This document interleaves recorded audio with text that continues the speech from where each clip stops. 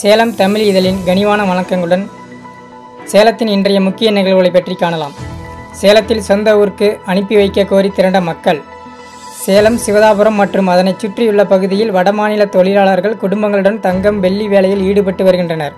இந்த நிலையில் இன்று சேலம் கலெக்டர் அலுவலகம் முன்பு சுமார் 200 நபர்கள் திரண்டு தங்களை அவர்களுடைய சொந்த ஊருக்கு செல்ல அனுமதி வழங்குமாறு கூறினர். திடீரென அவர்கள் திரண்டதால் போலீசார் அவர்களை சமாதானம் செய்து அனுப்பி வைத்தனர். சேலத்தில் 2 நாட்களில் 20 கோடி மது விற்பனை. சேலம் மாநகர் மற்றும் புறநகர் பகுதிகளில் கடந்த 2 நாட்களாக 178 டாஸ்மாக் கடைகள் திறக்கப்பட்டு காலை 10 மணி முதல் மாலை 5 மணி வரை மது விற்பனை நடைபெற்றது. தடை உத்தரவு காரணமாக தொடர்ந்து 43 நாட்களாக மூடப்பட்டிருந்த கடைகள் திறக்கப்பட்டதால் கூட்டம் அலைமோதியது. கடந்த 2 நாட்களில் மட்டும் சேலம் மாவட்டத்தில் 20 கோடி ரூபாய் மது விற்றதாக அதிகாரிகள் தெரிவித்தனர். எடப்பாடியில் மனம் உடைந்த வியாபாரி தற்கொலை. சேலம் எடப்பாடி அருகே வீட்டு வசதி வாரிய குடியிருப்பில் வசித்து வருபவர் ராஜ்குமார். 37 வயதுடைய இவர் தேங்காய் பழம் வியாபாரம் செய்து வந்தார். தொழிலில் நஷ்டம் ஏற்பட்டதால் மனமுடைந்து காணப்பட்டார்.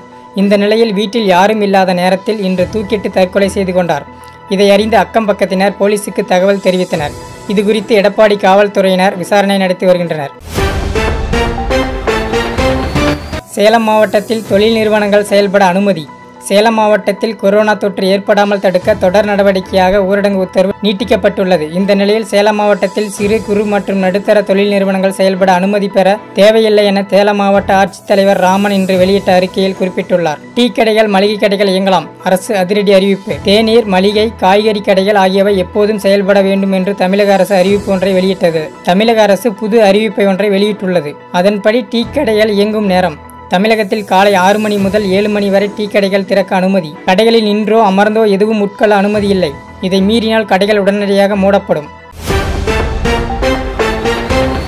சேலம் மாவட்டத்தில் சளி, காய்ச்சல் பாதிப்பிற்காக மருந்து வாங்குவோரின் முகவரிகளை வாங்கும் பணியை மருந்தகங்கள் மூலம் சுகாதாரத்துறை அதிகாரிகள் தொடங்கியுள்ளனர். சேலம் மாவட்டத்தில் காலநிலை மாற்றத்தின் காரணமாக பொதுமக்களுக்கு காய்ச்சல், சளி போன்ற பாதிப்புகள் ஏற்படுகிறது. தங்களுக்கும் கொரோனா தொற்று ஏற்பட்டு விடுமோ என்ற எண்ணத்தில் மருந்து கடைகளுக்கு தாங்களாகவே பலரும் மாத்திரை வாங்க படையெடுத்து அதிகரித்துள்ளது. குறிப்பாக சளி, காய்ச்சல் பாதிப்புக்கான மாத்திரைகள் அதிக அளவில் விற்பனை செய்யப்படுகிறது.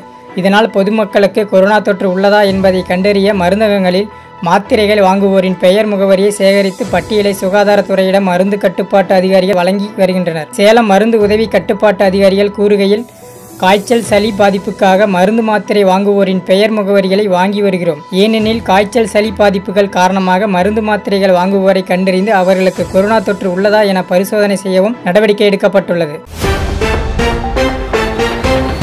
வாழப்பாடி அருகே தேசிய நெடுஞ்சாலையில் விபத்து. சேலம் மாவட்டம் வாழப்பாடியைச் சேர்ந்தவர் முத்துக்குமார். இவர் சேலம் அருகேயுள்ள தனியார் கம்பெனியில் பணிபுரிந்து வருகிறார்.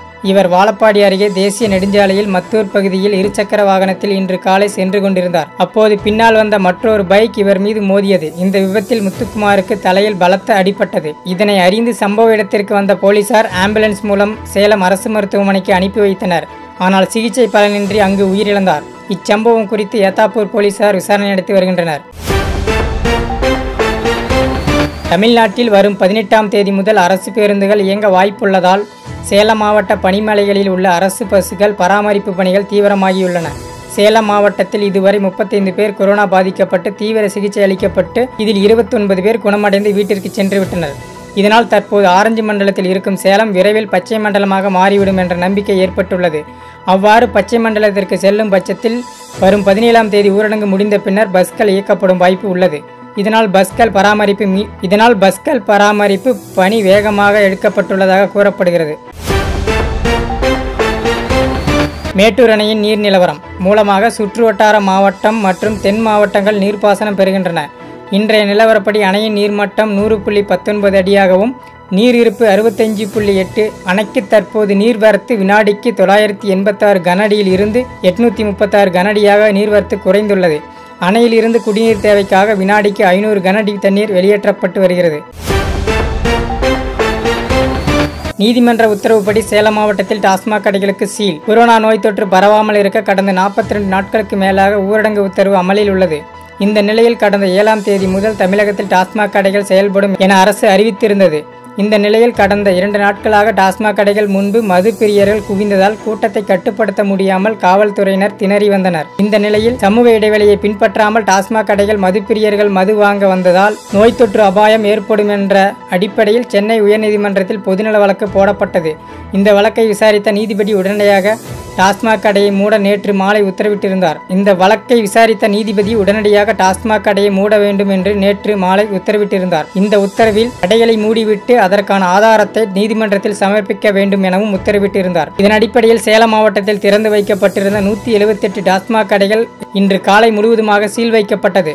சேலம் நகரம் முள்வாடி கேட் பகுதியில் காவல்துறையினர் முன்னிலையில் டாஸ்மாக் ஊழியர்கள் கடைக்கு சீல் வைத்தனர். ஓமலூர் அருகே மதுபோதையில் வாலிபர் கொலை. சேலம் மாவட்டம் ஓமலூர் அருகே உள்ள சக்கரை செட்டியாம்பட்டி புதுக்கடை காலனி பகுதியைச் சேர்ந்தவர் முருகன் என்பவரின் மகன் விஷ்ணு பிரியன். திருமணமாகி 2 மாதங்களே ஆகிறது. இவரது தம்பி நவீன் இவர்கள் வீட்டின் அருகே இருந்தபோது காமலாபுரத்தில் இருந்து 4 கால் பாலம் செல்லும் தார் சாலையில் 3 இருசக்கர வாகனங்களில் வந்த 6 பேர் அதிவேகமாக குடிபோதையில் சென்றதாக கூறப்படுகிறது. இப்போது அதிவேகமாக சென்றவர்களை பார்த்து மெதுவாக செல் என கூறியுள்ளார். இதில் ஆத்திரமடைந்த போதை ஆசாமிகள் விஷ்ணு பிரியனை கத்தியால் குத்தியுள்ளனர். இதில் இரத்த வெள்ளத்தில் சரிந்த அவரை அவரது தம்பி நவீன் தடுக்க வந்தபோது அவரை தடியால் பலமாக தாக்கியுள்ளனர். இதில் படுகாயமடைந்த இருவரையும் உறவினர்கள் மீட்டு சேலம் தனியார் மருத்துவமனைக்கு கொண்டு சென்றனர். ஆனால் செல்லும் வழியிலேயே விஷ்ணு பிரியன் உயிரிழந்தார். தொடர்ந்து அவரது தம்பி நவீனுக்கு மருத்துவமனையில் தீவிர சிகிச்சை அளிக்கப்பட்டு வருகிறது. இதைத் தொடர்ந்து மதுபோதையில் வந்த வாலிபர்கள் இருசக்கர வாகனத்தை அங்கேயே போட்டுவிட்டு தப்பிச் சென்றனர். இதில் தமிழரசன் என்ற ஒரு வாலிபரை அந்த பகுதி பொதுமக்கள் இதனை அறிந்த ஓமலூர் போலீசார் சம்பவ இடத்திற்கு வந்து வாலிபரை மீட்டு காரில் ஏற்று காவல் நிலையம் செல்ல முற்பட்ட போது பொதுமக்கள் வாகனத்தை விடாமல் முற்றுகை போராட்டம் நடத்தினர். இதையறிந்த டிஎஸ்பி பாஸ்கர் சம்பவ இடத்திற்கு வந்து பொதுமக்களிடம் பேச்சுவார்த்தை நடத்தினார். அப்போது மாவட்ட காவல் கண்காணிப்பாளர் வரவேண்டும், உடனடியாக குற்றவாளிகளை கைது செய்ய வேண்டும் என கோரிக்கை வைத்தனர். இதைத் தொடர்ந்து மாவட்ட காவல் கண்காணிப்பாளர் தீபா கணிக்கர் சம்பவ இடத்திற்கு வந்து பொதுமக்களிடம் பேச்சுவார்த்தை நடத்தி குற்றவாளிகளை கைது செய்வோம் என வாக்குறுதி அளித்ததை தொடர்ந்து பொதுமக்கள் அந்த வாகனத்தை விடுவித்தனர். தொடர்ந்து குற்றவாளிகள் விட்டுச் சென்ற 2 மோட்டார் பைக்குகளை கல் கொண்டு நொறுக்கினர். இதுகுறித்து ஓமலூர் போலீசார் பாமக முன்னாள் ஒன்றிய செயலாளர் செந்தில்குமார், கார்த்திக், சிவகுமார், சண்முகம், தமிழரசன் உட்பட 10 பேரை கைது செய்து விசாரணை மேற்கொண்டு வருகின்றனர். மதுபோதை தகராறு காரணமாக நடைபெற்ற கொலை சம்பவம் தற்போது 2 சமூகங்களுக்கு இடையே ஜாதி சண்டையாக மாறியுள்ளதால் அங்கே போலீசார் குவிக்கப்பட்டுள்ளனர் என்பது குறிப்பிடத்தக்கது. மேலும் இதுபோன்ற சுவாரஸ்யமான செய்திகளை உடனுக்குடன் அறிய தமிழி இதழ் யூடியூப் சேனலை சப்ஸ்கிரைப் செய்து அதனுடன் இணைந்திருங்கள். இன்னும் விரிவான செய்திகளை தெரிந்து கொள்ள டிஸ்கிரிப்ஷனில் கொடுக்கப்பட்டுள்ள தமிழிதழ்.com என்ற இணையதளத்தை அணுகவும். நன்றி, வணக்கம்.